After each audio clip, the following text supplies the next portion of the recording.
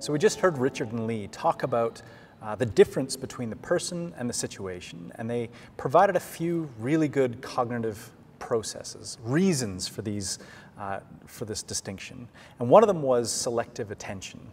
So we only have a certain amount of information that we can process, and my efforts are focused on you, on what it is that you're saying, how you're behaving, to the exclusion of the context. Another that Richard made reference to was the cultural difference between, for example, Easterners pay attention to the context, and the person is situated within that context. But the context comes first, and then the person is located or situated somewhere within that.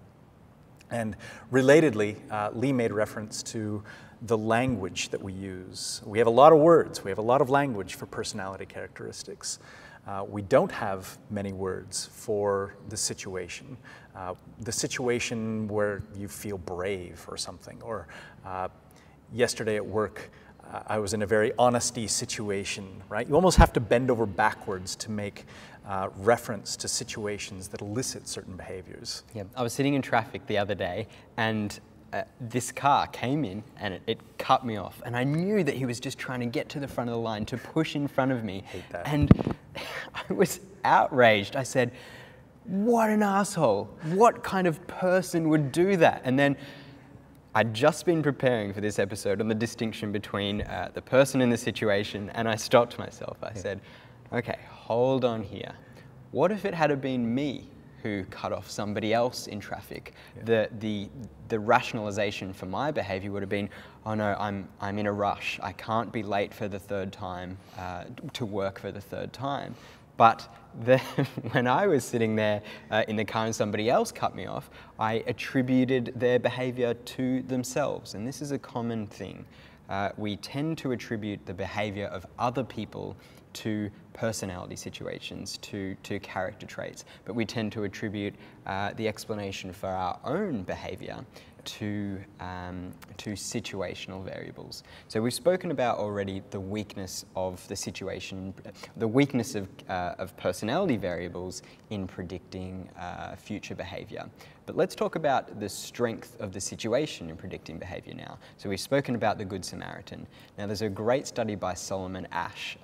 So imagine you were asked to participate in a vision experiment. This is a visual acuity test. And you come into a room, there's 4 other people, and you sit down at the end of the table. The experimenter shows you some lines. There's a line on the left of a particular length, and then 3 lines on the right of differing lengths. And your job is just to say, okay, which line on the right is the same length as the one on the left? Yep. Okay, you can see quite clearly in this particular case that the answer is B. Those lines are exactly the same length. Now, the first person responds, shouts out to the experimenter, C. The second person responds, shouts out to the experimenter, C. The third person, C. The fourth person, C. Now, what do? Do you stick to your guns? You can quite clearly see the answer is B, and do you shout out B, or do you go with the group? Now, what Asch found was that very often people will go with the group. They will shout out C, even though they can see the answer is B. So this is called social conformity. Often people will go with the group because they want to fit in, or they think the group has access to information that they don't. That's right. It's a really strong demonstration of social conformity. Another really landmark, classic, probably the most well-known experiment in all of psychology, and probably the most controversial, is one by Stanley Milgram.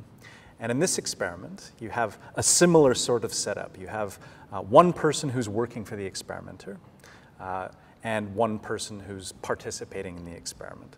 And so they come into the lab and they're welcomed by a man in a white lab coat, very official-looking character, the experimenter.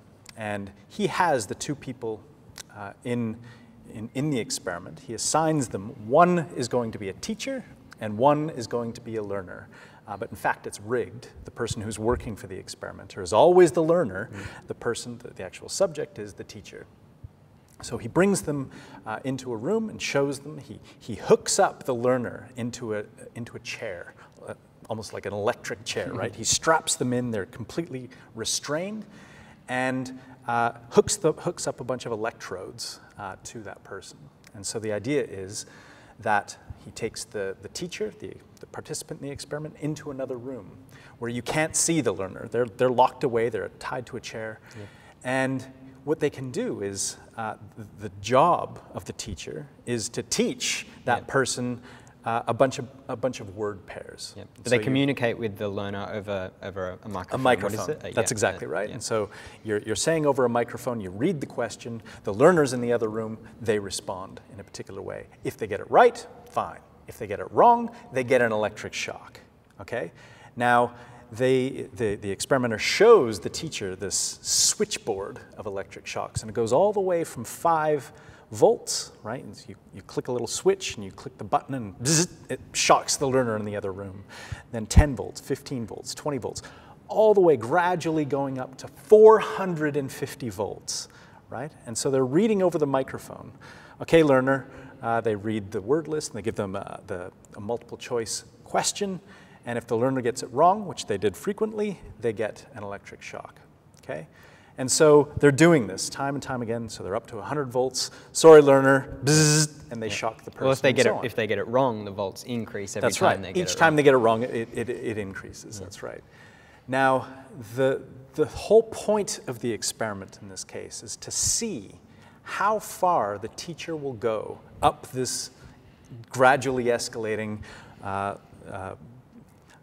ranked set of voltages, right? So it keeps going up time and time again. How many people will actually go to the end and elicit 450 volts to that learner in the other room?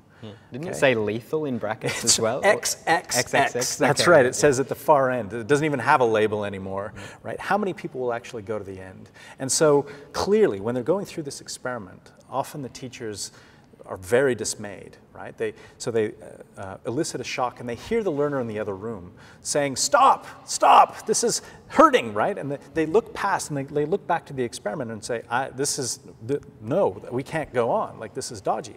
And all the experimenter does, they just sit in the chair and sit back and say, the experiment requires that you continue.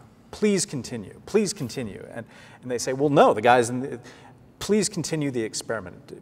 We insist. And so on. There's no permanent tissue damage, whatever that means. Please continue. Now, how many people are actually going to obey and go right to the end? Now, most people predict that it would be nobody, right? Maybe one person, some psychopath or something, right? But in fact, the vast majority, it's quite a few people, I can't remember the exact number, I think 30% or something, 40% maybe, continued to the very end of the experiment and elicited very lethal shocks to that person. You even hear them in the other room going, stop the experiment, my heart! And then they stop responding and they continue to elicit shocks after the person is completely silent, right? And this was a real shock. This is an ethical sort of conundrum. This is moral callousness on scale, right? This is terrible.